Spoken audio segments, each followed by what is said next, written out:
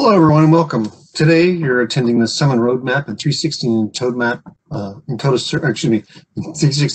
Services Roadmap Overview webinar. I'm Brent Cook. I am the product manager for Summon, and I'm here to share with you some of the exciting things we have planned for 2021, as well as to answer any questions that you might have. So we'll start by focusing on the Summon Roadmap, talk about some of the great things that are coming as part of that.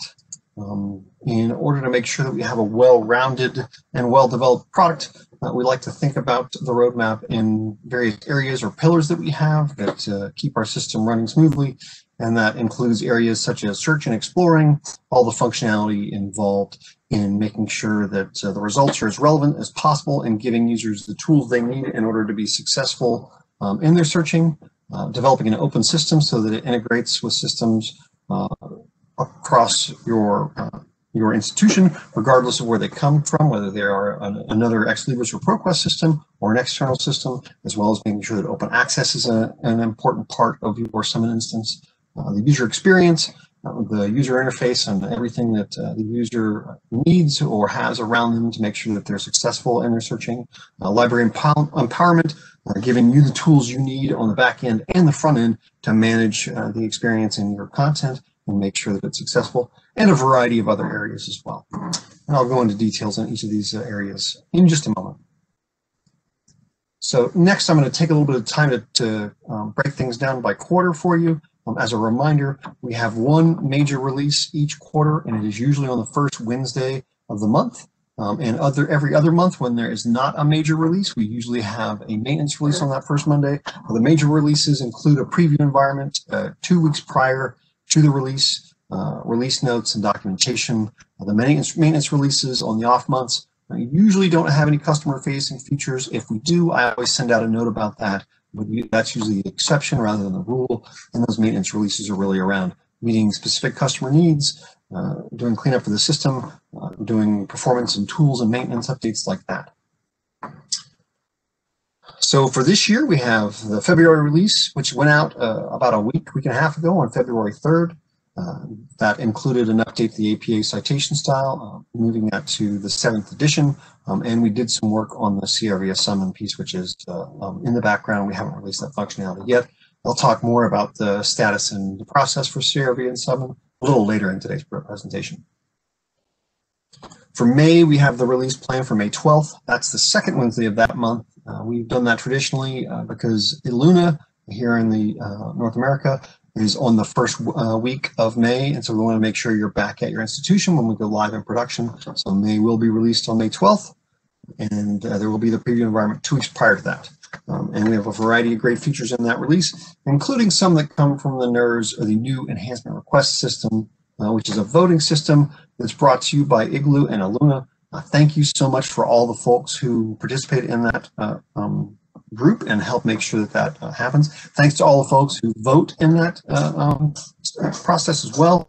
Also, we pull a lot of the ideas for the NERS voting from the Idea Exchange, so I really appreciate everyone who posts there on the Idea Exchange and provides ideas for us to develop for Summon. So that's just my big thank you to everyone in the community for your participation. You're what really makes this product successful. So again, I'll call them out as we go through, but there are a variety of features that came from that NERS process, including the ability to separate prints from ebooks when searching. We'll make some changes to the facets there. The ability to apply easy proxy to the DOI link in the preview pane is another NERS feature that we'll be delivering this year. We're working on improvements to the topic source display, and we have a project, and you'll see it straddles a couple of different months around making it more convenient to access full text by providing more direct links to PDFs. Our next release planned will be the August release, which is for August 4th, the first Wednesday of that month. Again, preview environment available 2 weeks prior to that. We'll do the second wave of work this year for earlier adopter access for Summon or CR Summon. We'll do some modifications to citations to replace the long URL with a short URL, again, courtesy of the NERS voting. And another one, courtesy of NERS, is better tag matching for best bets. We've got some work on the Central Discovery Index, or CDI, around subject heading normalization.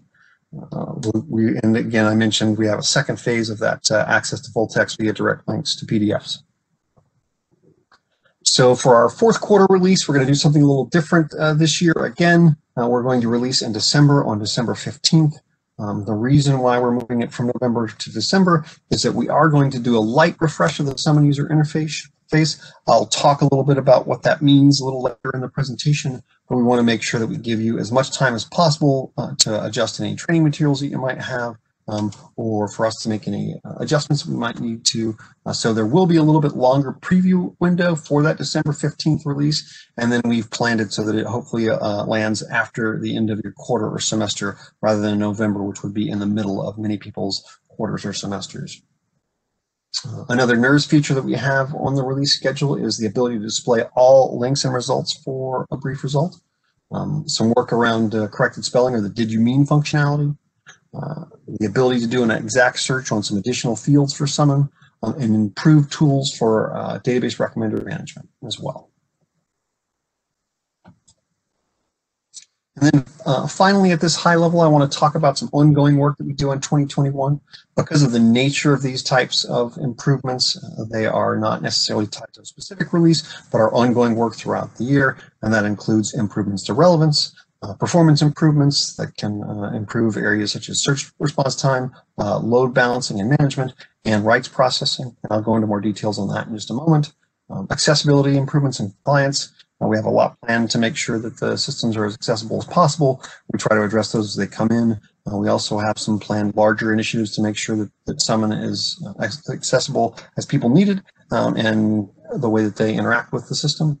And then finally, work on analytics and reporting. So the first area I'd like to focus in on is the Central Discovery Index, or CDI. As you know, about this time last year, we moved to the Central Discovery Index from the Summon Index. There's a lot of great benefits that we get from that, including a larger base of folks working on it, since it now serves both Summon and Primo. Some of the things that we have planned for CDI is the improved normalization of subject headings, and that'll be in the second half of the year. And the idea there is to focus in on subject headings and do some work in improving that area and cleaning up some of the items in there that need to be cleaned up. We'll also continue to look for ways to continue improving performance. So responses from the API, which is used both by Summon API users and by the Summon user interface, and better load balancing and management, allowing us to take more traffic and respond to it more quickly. And then finally, we're looking at the rights update process in CDI and improving that as well, both for performance and for length of time it takes to process those rights. Currently, the time frame for that is around 48 to 72 hours. And of course, we'll see if we can shorten it, but also making sure that it is a robust process that can handle all of the updates that come across it on a daily basis. Next, I want to focus in on search and exploring. That area, again, is really focused on how relevant the results are and the tools used by the end user to help improve that relevance. So, for example, this first feature, which again comes to us courtesy of NERS voting, is the ability to separate print from ebooks when searching. Currently, the facet we have for print and electronic books are combined into a book-ebook facet. The new facet will focus on each format alone, splitting that out. The ability to include or exclude either content type will be available as well, and this should be configurable by institution. This release is planned for May of 2021. We're also working on better tag matching for best bets. Again, this comes courtesy of NERS. Basically, currently, if a best bet is going to show up at the top of the results, and for those who may not be familiar with the feature, best bets is a way for you to use simple, rich HTML to put a message at the top of your search results to hopefully guide patrons or users in ways that they might need at the moment they need it. In the past, you had to have an exact match on any tags that you use to trigger that best bet to display at the top of the results set. That's challenging because that means you need to put in as many tags as possible to be able to capture as many different variations on the tags that people might be using. And by taking the best bets and those tags and treating them more like we do other search terms, it will make for hopefully a better experience overall. They'll reduce the need to create all those extensive tags, and it means that if there are additional search terms present around those tags, the users will still get the benefit of that mention via best bets based on that tag. And again, this is planned for release in August of 2021.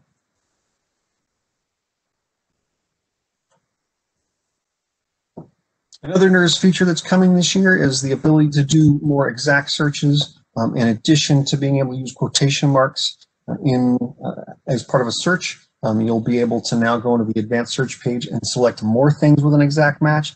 There are a few fields that already allow you to set an exact match as a criteria for use on that advanced search page. This will extend that and include things like call number, ISBN, ISSN, DOI, OCLC number, and patent number. And again, hopefully this will help people do a faster, more targeted search to find the item that they need, and this is planned for release in December.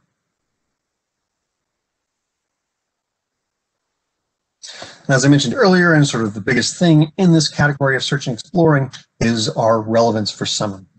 That is an ongoing process, and every year we work on improving it and hopefully making it react better to the content mix that you have and the queries that end users have. This is an iterative process. We'll be focusing this year on how do we do some improvements based on dynamic and static rank algorithms. If you are not familiar with the difference between the dynamic elements and static elements used in the algorithm, those refer to a couple different things. For dynamic, that really refers to things that happen in the moment of the search. So what are the search terms that are being used to make the search? What about filters or facets or other limiters that you're putting in there? And how do those interact with the algorithm? So that's the dynamic piece that we'll be taking a look at, seeing how we can improve that. Static rank has to do with the actual elements within the metadata itself. So if something is peer reviewed, for example, that might get a boost up.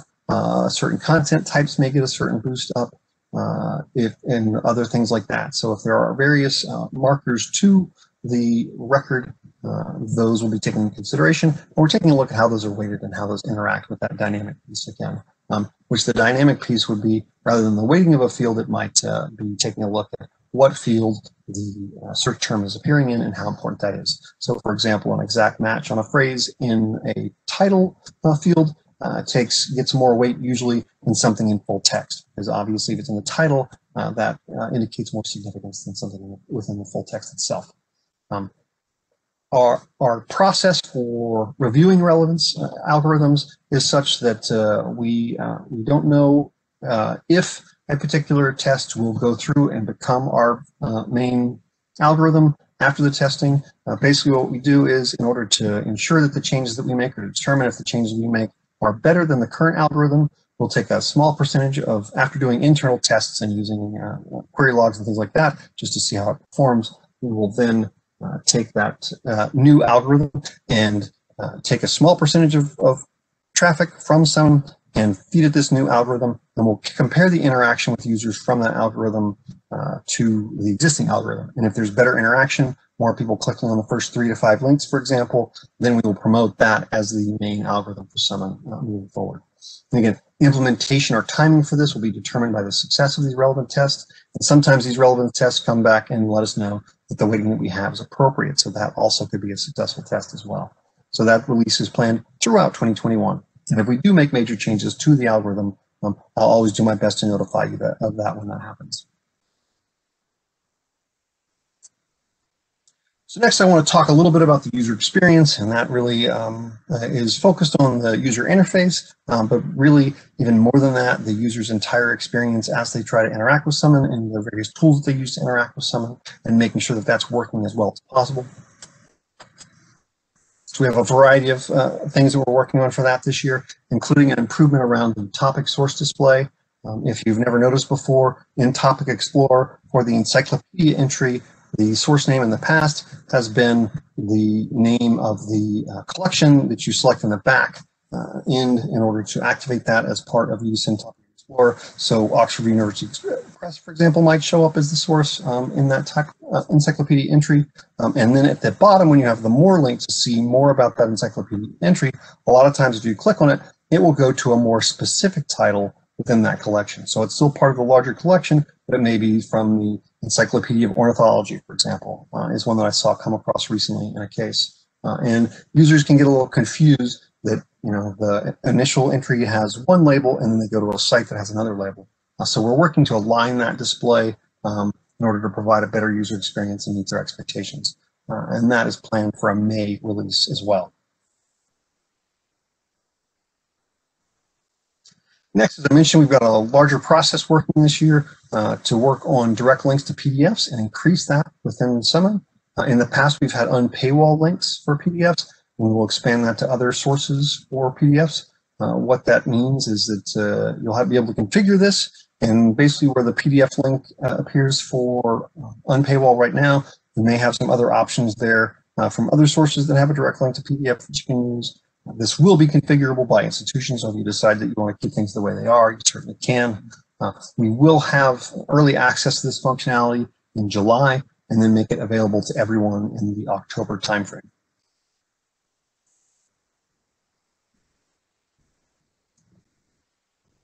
Another NERS feature that we have on the roadmap for 2021 is short URLs for citations. If you're not familiar with this one, currently we have a very long encrypted URL that we use for summon links. The reason for that long URL is to make them as permanent a permalink as we possibly can.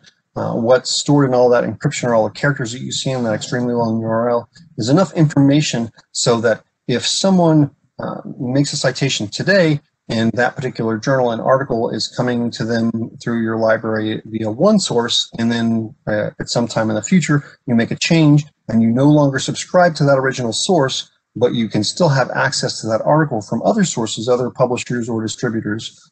This long URL basically helps resolve that issue so that you can still find that exact same article regardless if it's coming from a different provider that you may be subscribing through from your institution. So that's the benefit to that long URL. The challenge with that is it's so long that sometimes we'll see people's citations in their section in their articles or papers may be longer than their actual article because of the length of those URLs. Those URLs are so long. So what we'll be doing is creating a short URL management system for someone that makes it easier and faster to create that URL, and we'll make that improvement for all citation styles so that, again, you'll have a nice short URL that should still have that benefit of the long encrypted URL and that resolution to the best possible source for that particular article. This is planned for August of 2021, and it should hopefully provide a better user experience around citation management.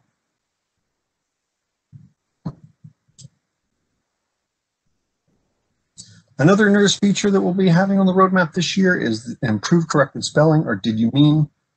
Basically, we'll be modifying that to align more with what users expect from the various places where they do searches. So commercial search engines, your operating systems on mobile devices, things like that, all tend to automatically correct for spelling. So if it looks like you have mistyped something or misspelled something, my personal challenge is, for some reason, my fingers always want to type a word that ends in T-I-O-N out of order, and I end up spelling it T-I-N-O.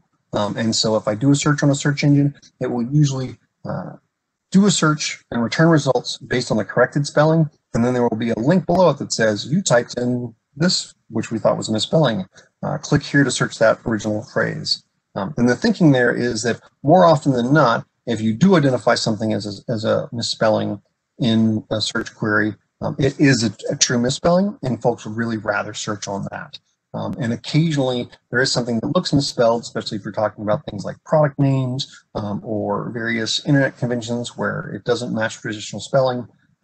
You may want that quote-unquote misspelled word to be the thing you searched, and clicking on the link below the search box will make that happen.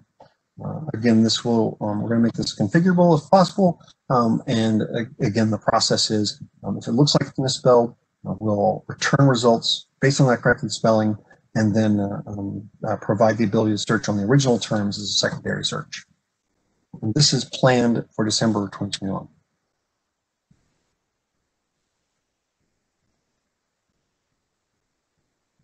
Finally, for the user interface section, the user experience section, I wanted to talk a little bit about what I meant when I talked about a Summon user interface refresh.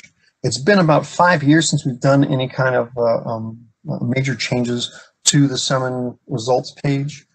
The idea here isn't necessarily to reinvent the page, it's to really focus in on overall usability of the page. We've added a lot in those last 5 years. There's a lot of new functionality, so we're going to be taking a look at how all of those pieces interact together and helping coordinate their interaction so they work better for you on the page. So we'll be taking a look at things like improving the facets, the apply button, the scroll bar in there, how includes and excludes work. We'll do some polishing there. We'll take a look at the short display and preview windows. We've added a lot of content to both of those areas, making sure that that all works well. And then, of course, taking a look at accessibility, making sure that everything is accessible as possible for all your users, no matter where or how they're using Sun.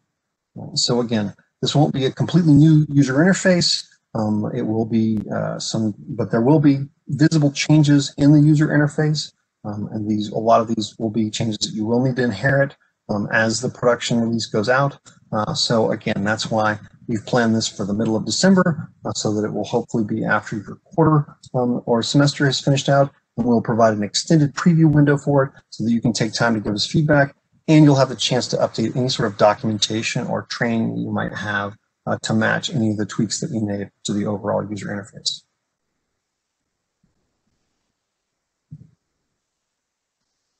Next, I want to talk a little bit about library empowerment, the tools that we create to hopefully make it easier for you to manage Summon and have a successful relationship with your patrons using these tools.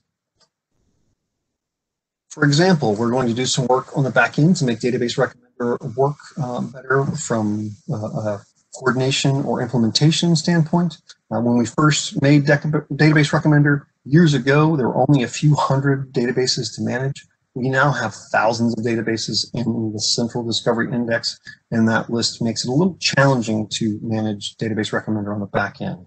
So what we're working on here is a way for you to be able to activate, rank, and curate sources a lot more easily. This will be most likely a batch process for Database Recommender changes, the ability for you to assign priority lists to databases, to download a spreadsheet of how things are configured currently, make changes within that spreadsheet, and then upload them and have those be applied more easily. And again, this is planned for December of this year.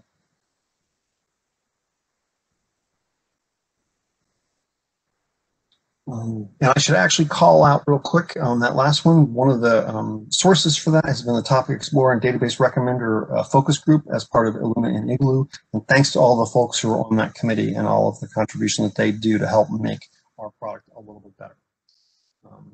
And on that theme of you helping make the product better, display all links and the results is another NERS feature coming to you courtesy of Igloo and Illuna. What this is the ability to display all full text links that you might be subscribed to in the knowledge base. The thinking behind this is that it could be possible that the first link or the second link doesn't work. By providing a variety of links, it will maximize the use of your resources and make sure that the user has the most chances to get a successful access to content. This will be configurable by institution, and again, it's planned for the December release. And then finally, I want to call out the APA citation style improvement that we just made for Summon. That went live as part of the February release. That went live on February 3rd. Basically, this allows you to now save or export items in the APA 7th edition format.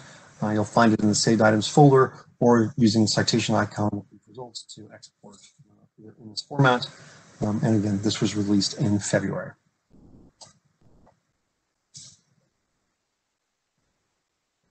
Next, I want to talk a little bit about accessibility and what we have planned for that. As I mentioned earlier, this is an ongoing process. As much as possible, as accessibility issues come in, we address those immediately and get them in the soonest release that we can.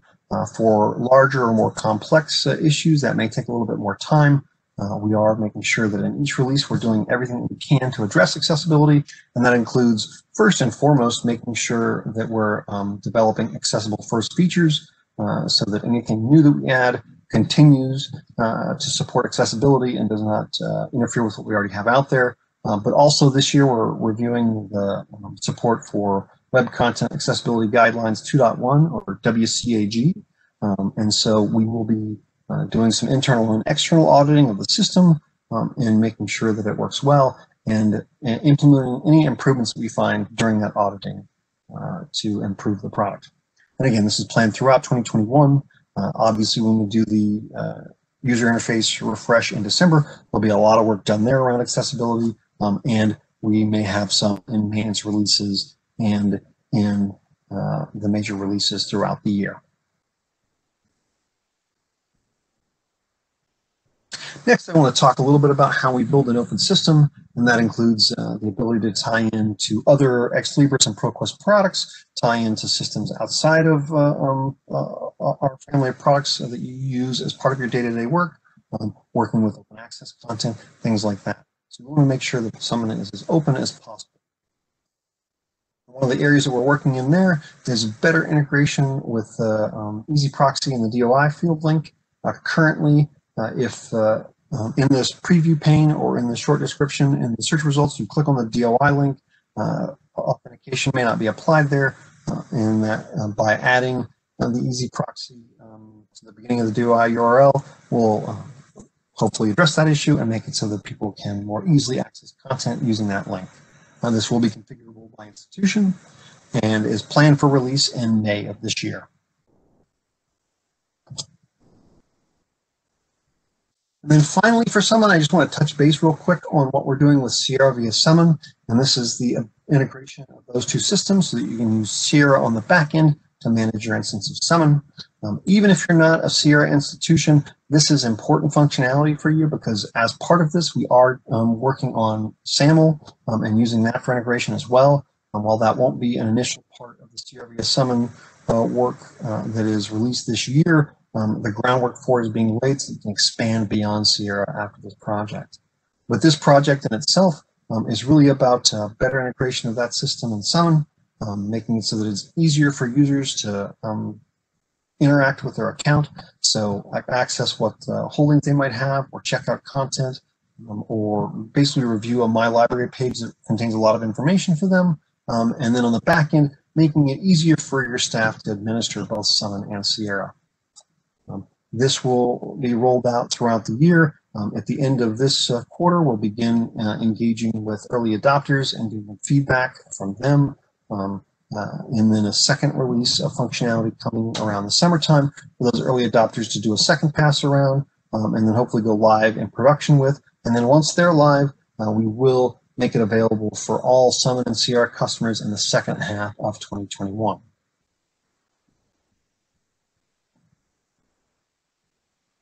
Next, I want to talk about 360 and Intota services and what we have planned for them as well for 2021. So just a quick call out, and this is also true for functionality for Summon as well. This roadmap information we're sharing is somewhat confidential. We are providing it to you for planning purposes. However, it can be subject to change without prior notice due to changing circumstances. A great example is last year when we all made the move to working remotely as the pandemic really started to hit us. We did make some adjustments to our release schedule to be as conservative as possible as that situation was changing. So in most years, in fact, last year is the first time in a while we've had to have any changes to the Summon roadmap. But in most years there aren't changes, but there is always the possibility of something unexpected coming up, like a pandemic. So to give you an overview of what we have planned for each half of the year, for the first half, we're looking at rollout of more counter R5 reports, making the new 360 API for library holdings available generally, adding video titles to the 360 MARC update service, providing some more tools for overlap analysis to be able to separate your analysis by format, and a view changes export option. I'll talk about all of those more in just a moment. Second half of 2021, for the electronic journal portal, or EJP, we'll be adding the ability to filter out not tracked titles from the autocomplete sections for EJP. We'll add a videos only search to EJP. We have planned some enhancements for the 360 link ILL form. We have planned some improvements around the option to display most recent coverage options in the EJP, and then finally the ability to upload a database details report.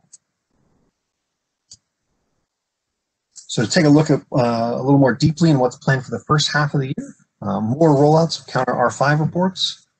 So we're rolling these reports out to reflect the new standards, measurements, and metrics for Counter R5.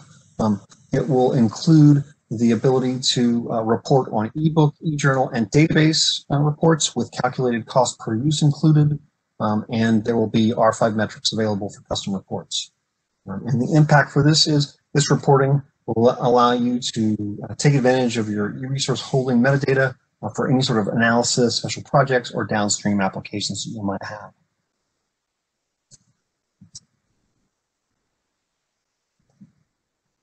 Next, I want to talk a little bit about the new 360 API for library holdings. We did some early access work at the end of last year, and now we're making that available for everyone. And what this is it is an open API for 360 and Intota libraries to be able to query the details of their profile holdings. So that means that if you'd like to collect information regarding providers, databases, or titles, that will be a lot easier now. And again, this is something that you can use to do some analysis using these e-resources holdings metadata for special projects, or use it for other applications.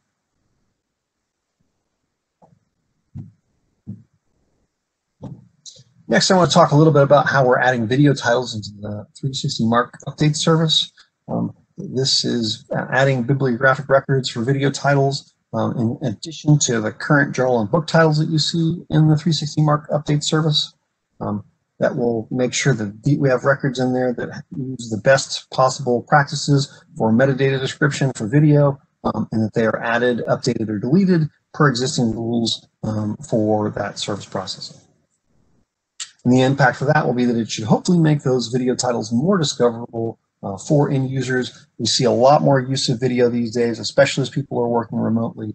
So we think it's important to be able to get as much information and metadata around those video titles into someone as possible to make it as discoverable as possible. And which subscriptions, the details on the subscription services will be forthcoming, so we'll provide some more information there as well.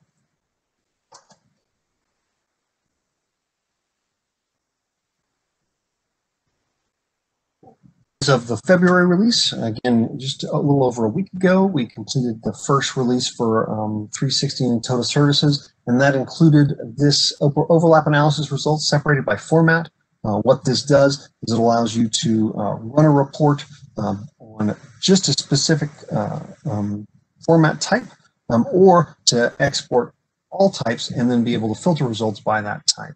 So the impact for you is that this will make it easier for you to view collections holdings by grouping, so that if you want to determine what your collections look like for a specific format, this should give you the tools to give better visibility into that for you.